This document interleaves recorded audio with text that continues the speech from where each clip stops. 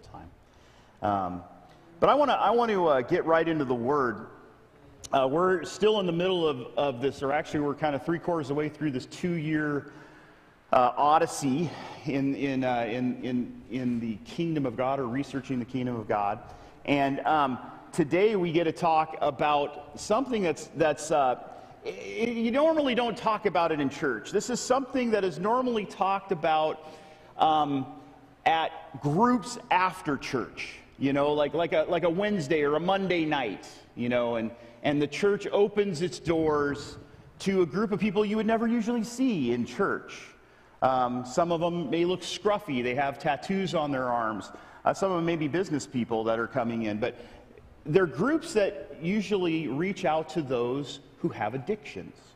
And I know this is interesting that we're talking about, I'm going to talk about an addiction on Independence Day, because that's what we want to be free of, right, is addictions. We want to have our Independence Day from that. But today I want to talk to you about an addiction that I think we all need to have, that God says is important. And it's interesting, as you look through what's going on in our world, addiction is running rampant. Many people have addictions to one or multiple things.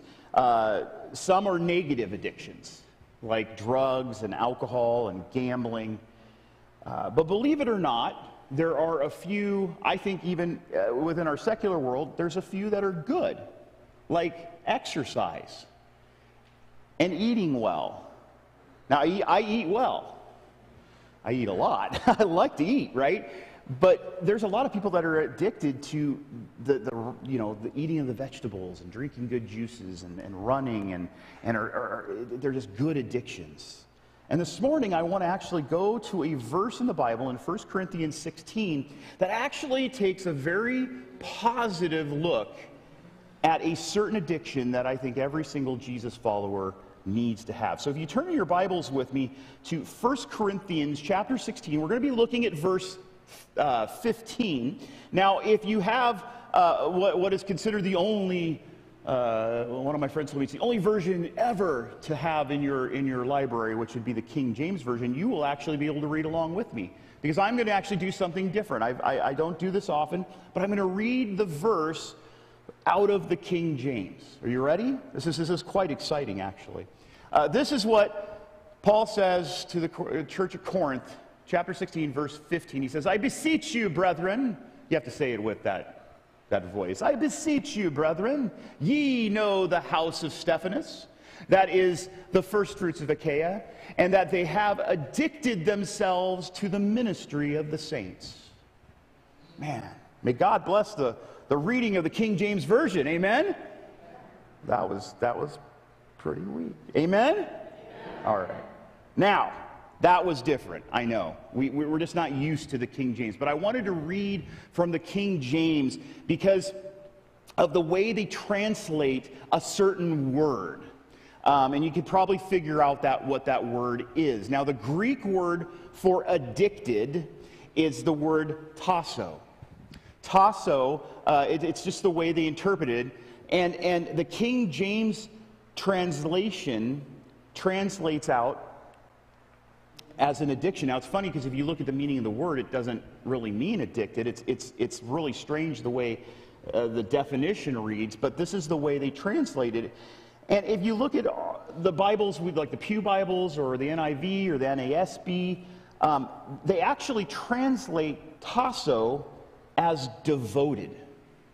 And other translations, they do different things as well. But for the sake of the illustration, I want to play off the King James understanding of this word tasso, of addicted. Now, as I mentioned, in our culture, addiction it's a bad thing, right? I can get an amen for that. Addiction is not a good thing. We know that addictions, especially when people have addictions and they come to church, a lot of churches treat people kind of, there's like this negative, shameful, judgmental, attitude, and we don't have that here. We really try to love everybody when they're coming through the door. And but in society, and especially in religious circles, there's this truly embarrassing, negative, shameful, judgmental stigma attached to addiction, right?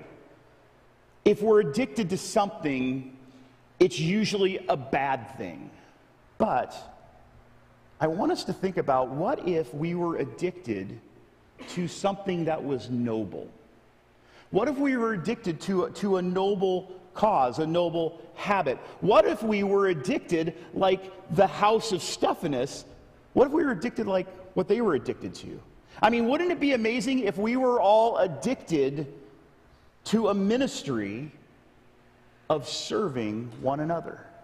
I mean, that's what the house of Stephanus was. They were addicted to the ministry of the saints, which basically was to serve one another. Now imagine what our families, what our neighborhoods, what our cities would look like. I mean, they would totally change if we were addicted to serving one another. And so this morning I hope to convince you all why it is a good thing to have this addiction. So why should we be addicted?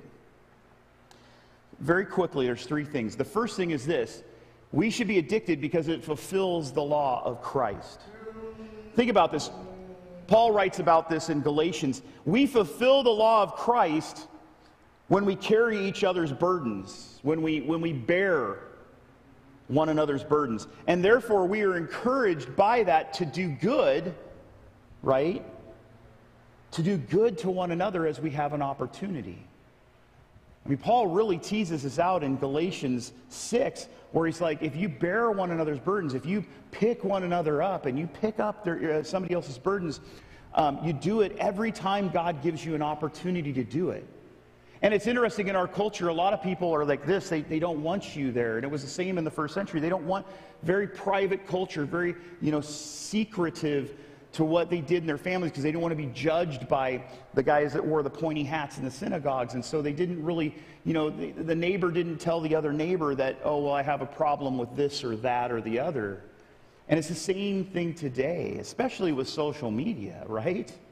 Because it seems like on social media, everybody puts out their business and everybody knows what's going on. But here's the thing: if we're addicted to the ministry of the saints, then we are more likely to employ our opportunities that God gives us to fulfill Christ's law, to fulfill His work. It's a wonderful thing. Second, this proves that we have the love of God in us. Last week we were talking about this, that we can't have the love of God in us if we do not love one another, right? We cannot love our fellow man, whether they're a Christian or not, a Jesus follower or not, unless we have the love of God in us. John actually wrote in his first letter, he said, whoever claims to love God yet hates his brother or sister is a liar.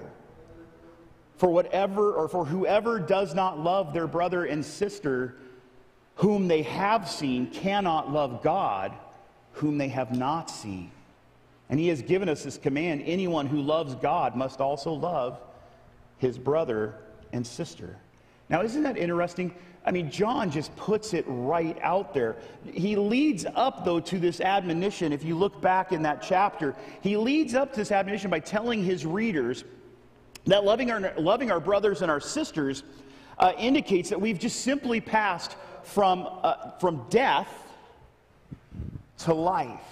That we've came from darkness and worldly beliefs to light and kingdom beliefs. We have moved from the pettiness of our childish and paganistic ways, and we've made that positive jump to maturity in Christ as we dispel the doubt of His love is actually residing in us. I mean, it is an amazing thing when you see a new believer and they're struggling in their walk, and you could see them. You could see like the devil is pulling them back.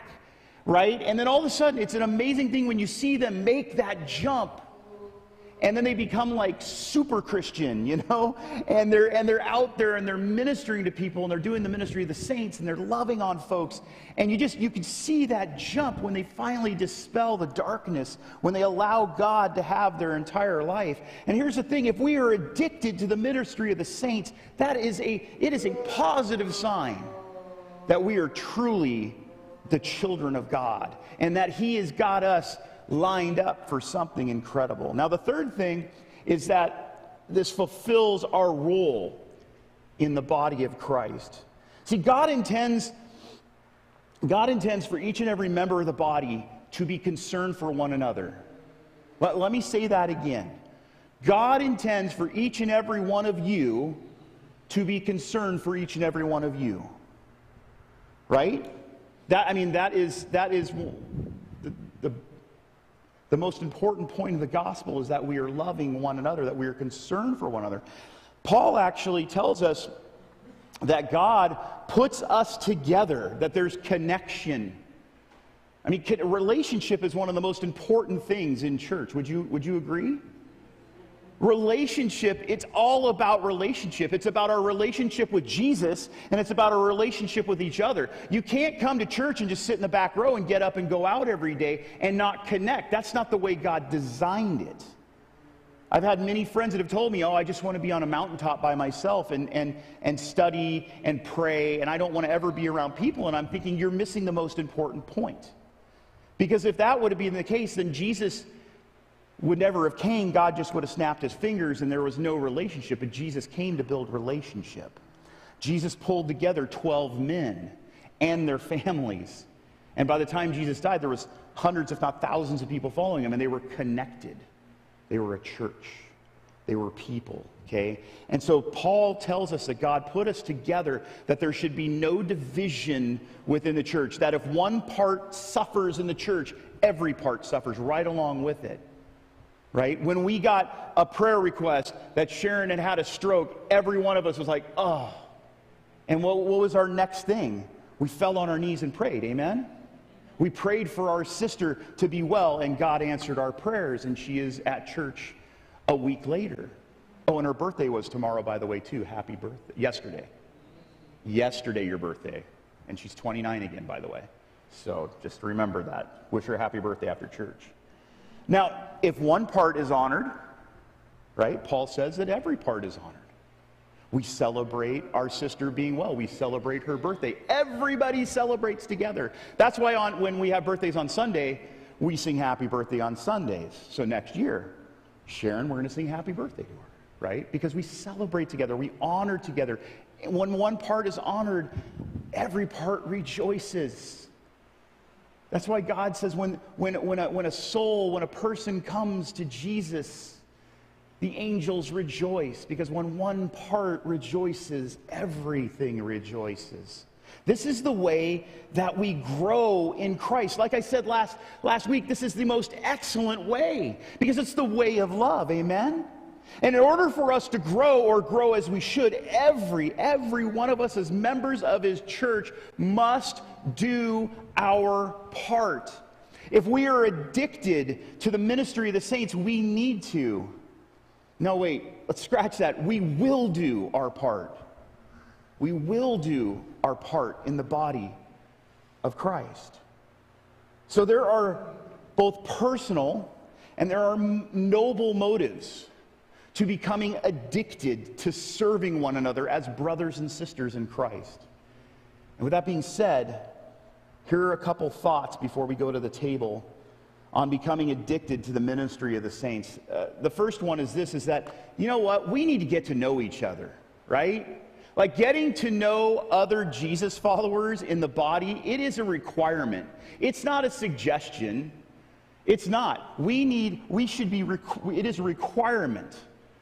You think about the great orator Will Rogers once said, I never met a man I didn't like, right? Let's put that into Jesus speak. Let's put that into Christian speak. How about this?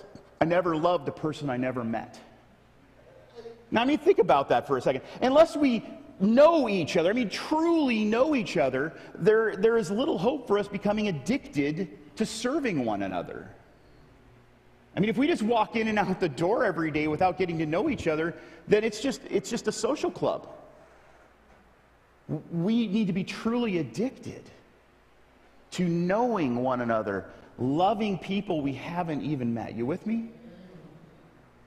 Getting to know people, believe it or not, actually requires effort. That's one thing we need to make sure we do, is we need to put out the effort to get to know people. A former colleague of mine once said we were in a local pastors meeting where a bunch of pastors came together from different churches. And this guy, he's not in the pulpit anymore, and this is probably the reason why. He said this, and I've actually coined this phrase once in a while just because I heard it from him, and I always think it's funny. But this guy I remember him vividly saying this, and he was totally serious. He said it with the utmost sincerity. He said, church would be easy if it wasn't for people. And he lasted like another 4 or 5 months in the pulpit, and he quit, and now I think he sells insurance. But, I mean, seriously though, what is the church made of? People, right? Church is people, and the best thing about church people is that God made them, and we need to get to know each and every one of them. Amen? Why? Here's the kicker. Why do we need to get to know them? I want you to do this real quick. Look to your right and left or behind you if you don't have anybody beside you. Look really quickly. Look around. Remember that face. You know why? Because you're going to be in eternity with them. You're spending eternity with these folks that are in this room. How amazing is that, right?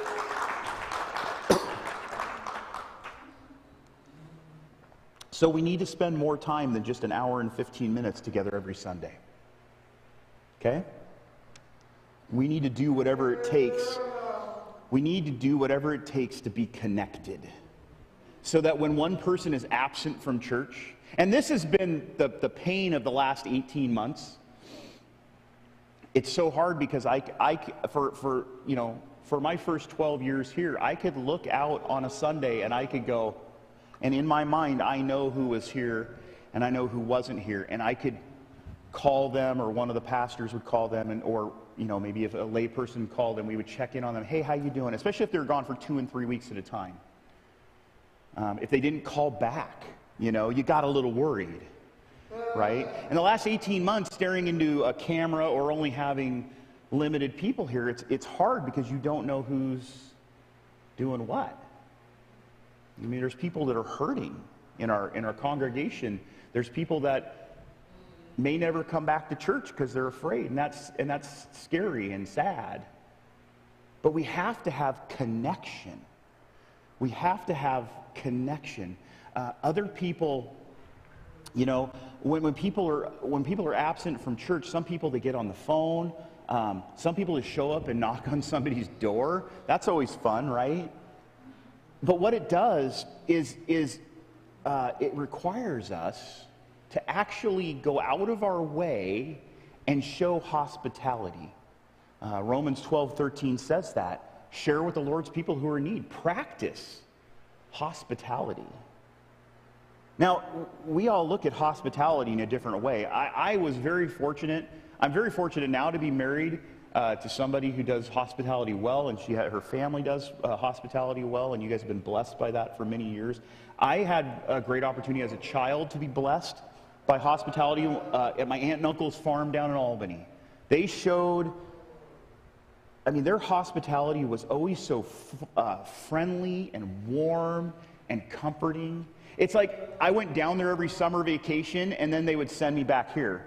And I always looked at that as home. People have asked me when I was, where's home? A lot of times I'll say Albany, because that's where my aunt and uncle were, and I really looked at that as being home because of the level of hospitality that they showed. But here's the thing, that hospitality is so much different than this cold, hands-off, keep your distance attitude that you see with a lot of people in our world, and even in some churches. Right? You ever been to a church that's done that? Where they just stay away. Or they just put their head up and walk the other way. It's so prevalent in our society today, and we just can't do that. Because it's the love of strangers that opens the heart and the home and turns them into friends. I want you to hear that. It is the love of strangers that opens heart and home and turns them into friends. Excuse me.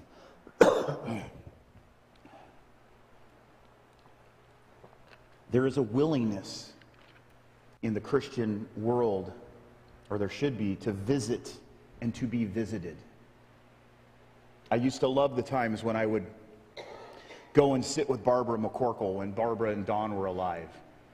or where Dean and Grace were alive. And I always love the times when, we were just talking about Grace this morning. I always love the times when Grace would disappear into the kitchen and come out with egg salad sandwiches. Now, if anybody knows me, I don't do eggs. I don't like eggs, but I choked them down. Boy, I tell you. But it was so sweet because they would just show so much hospitality, and they loved having a visitor come. And we need to do that. We must be willing to visit and to be visited. And now that all the restrictions are lifted in the state, we need to visit more often. Amen? We need to get out of this being trapped in our houses. You know what I mean?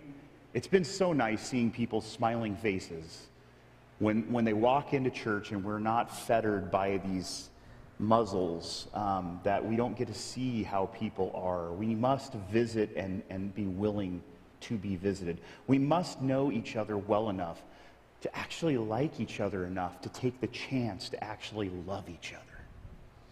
And that's the thing I love about this church, is that people are truly in love with each other. They truly do. It has been a great time watching people, especially as the restrictions have been lifted, and watching them come in and reconnect and just love on each other. And you know, if we're going to truly be concerned about each other, then we need to go to the Word and we need to glean some things. We need to glean some what I call practical ideas for being addicted. And I know some people have had addictions here, and you're like, okay, this is an addiction I can get behind, right? And these are things that we need to do that we can all get behind. For addictions to be developed, science actually tells us that first a habit must be formed, right? You must form a habit in order to be addicted. And with a lot of habits, it usually takes about 6 months for a habit.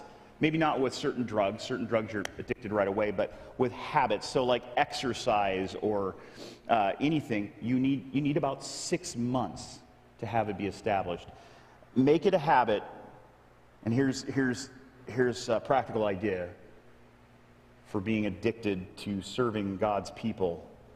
Make it a habit to learn the name of someone you haven't met before, or maybe is attending for the first time, right? It is so important to know people's names. If you have to come up with some sort of game in order to remember their name, do it, because it's so important. Sometimes I'll meet somebody, and then I'll see them like 2 weeks later, and I haven't seen them in church, and I'll go, "What's that person's name?" You know, and I always used to have a notebook to write them down when I was a cop, but I don't carry a notebook with me anymore. The experts actually tell us that if we want somebody to become part of our church, that we have to at least make 11 positive touches, personal connections, on the first time they visit. Isn't that interesting? So, I mean, from the car to the front door to the lobby to sitting down and then after church, 11 positive connections for somebody to actually even think about coming back. Isn't that amazing? They've researched this stuff. So here's another practical thing. Introduce yourself. Walk up to somebody maybe you don't recognize. Say, "Hey, my name is so and so. What's your name?" And then have a little more guts. Say, "Hey, you want to go to lunch?" Now, don't be weird about it. Just say, "Hey, you want to go out to La Coretta?" I'm plugging my favorite restaurant.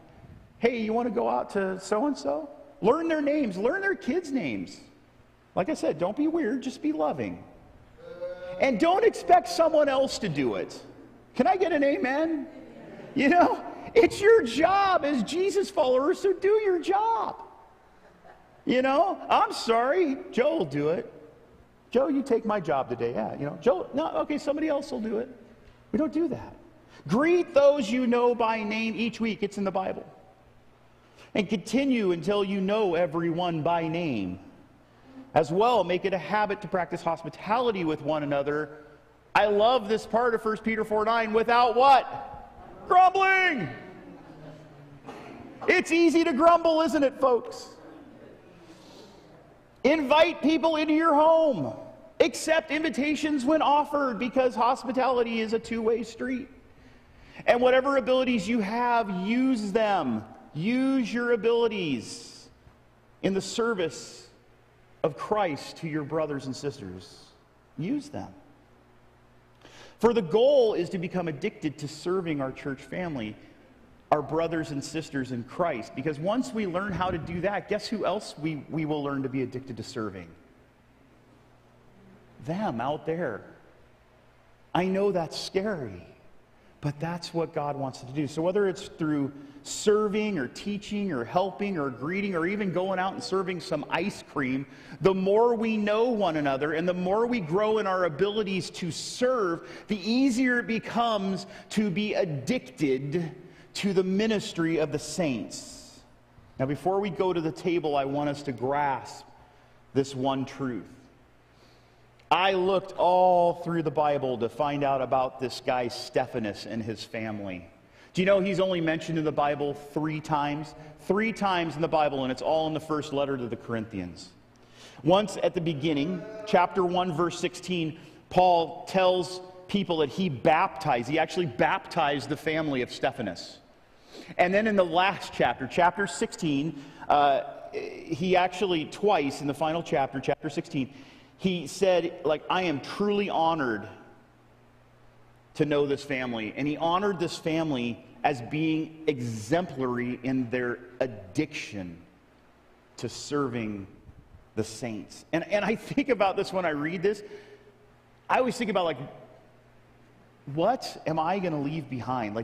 Like when I'm gone, what is the world going to remember about me, about the Bailey name, and about the ministry of the Bailey family? You know what I mean? Because we think about that stuff as we want to leave a legacy. Amen? I mean, these guys, they had one of the most wonderful reputations because they were devoted. They devoted themselves to the service of the Lord's people. Think about that. And then they made Paul, he was so excited, he was so happy, he was actually refreshed in his spirit about these folks.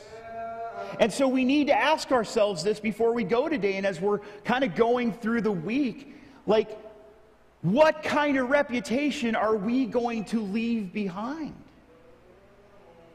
Are we refreshing other spirits? I mean, I think that's one of the highest compliments from Paul, who wrote 2/3 of the New Testament. And Paul was the man. He did a lot of writing. And he was like, these folks refreshed my spirit. Are we devoted? Are we addicted to serving our brothers and sisters in Christ with love and with passion? And I really believe, not just this church, but every church in the world, for them to truly survive, they must not be unwilling to give loving service because they're too busy, or they're not interested, or, that's not my ministry. I don't feel comfortable with people that look like that. Or my favorite, it's not my job. They need to stand up and become addicted to the ministry of the saints. Amen? Amen. Let's go to the table, and we'll get out of here. This is such a wonderful thing to actually be right on the precipice of having the communion servers come up and handing them the trays. You don't understand how cool this is for me, because this hasn't happened in 18 months. But this table is such a sacred thing. The thing that we're about to do right now is one of the most incredible sacraments that we get to practice as pastors and as Jesus followers. You know, when the Lord, when he was getting ready to go to the upper room, he sent people ahead, and they set it up. And it was just him and his 12 guys. It was a very special time. And one of the things they don't say in the Word that I always like to tell people is this is an open table. You don't have to be part of the club. You don't have to be part of the church. You don't have to have membership here. This is an open table. You can come and partake in the bread and the cup, the body and the blood. The only thing that I ever say that you need to do before is that we need to take a moment in the quietness of our own hearts to ask Jesus to forgive us for anything that we may have between us and someone else. Because that's the one thing that keeps us from God, is that we have sin. Sin always keeps us from sharing not just with him, but at the table. So I want to take just a second before we pray over the body and the bread, or the body and the blood. And I just want to take maybe 30 seconds. And if you just want to have a moment of quiet reflection yourself, if there's something between you and someone else, give it up to God. Give it up to God, so there's no enmity between you and them, and then there's no separation between you and the table and you and the Lord. Amen?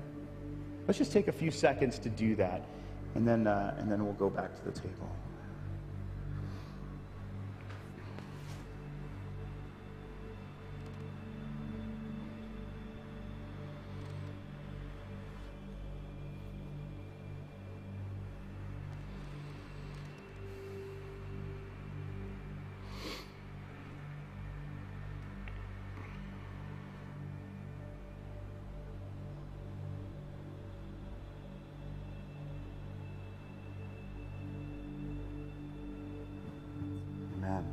Amen.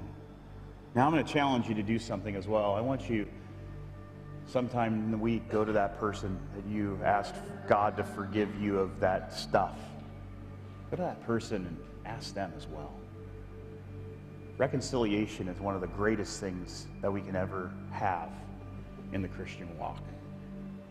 Restoring relationships, because that's what it's about. It's a relationship, amen? On the night that Jesus was betrayed, he got together with his guys, and he took this loaf of unleavened bread, and he explained to them what was going to happen. And he said, this bread represents my body that is broken for you. And then he handed pieces of the bread, and he says, do this in remembrance of me. And I'm going to have my communion servers come up, and Joe and the team are going to play. And go ahead and hold your piece of bread until we can all take it together, and we'll partake together.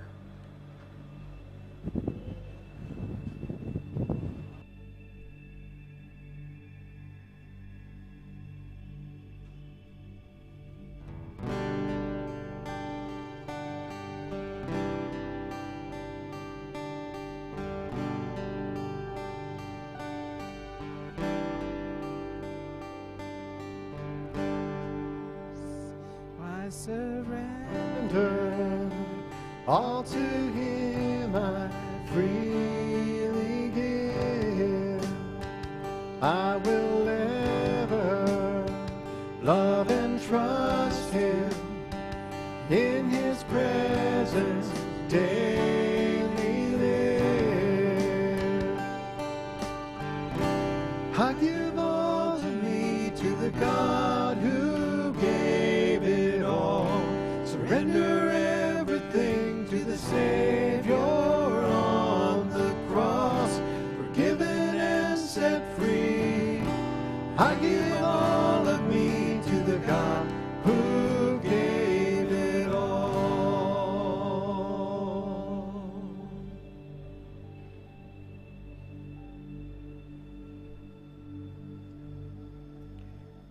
So you guys all serve again.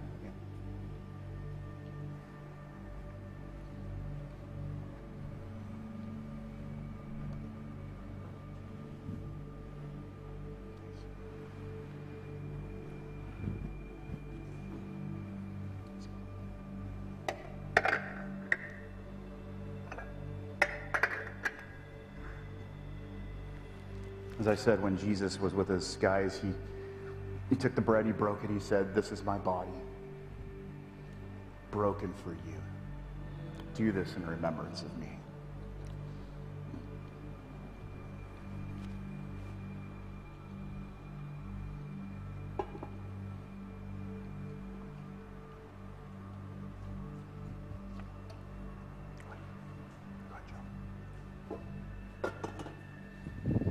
All to Jesus I surrender. Humbly at his feet I bow. Worldly pleasures all forsaken. Take me, Jesus, take me now. I give all of me to the God who gave it all. Surrender everything to the Savior on the cross. Forgiven and set free. I give all of me to the God who gave it all. Who gave it all. You gave it all. So I give my all to the God who gave it all.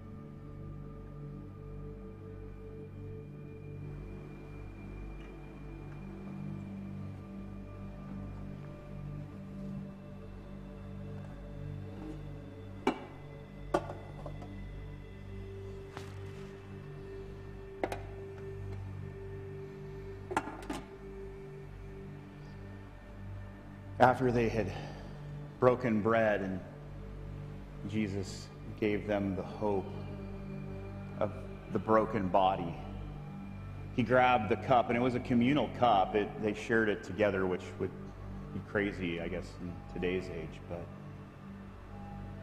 they passed the cup around, and Jesus held it up, and he said, "This represents my blood shed for you on the cross, for the remission of your sins.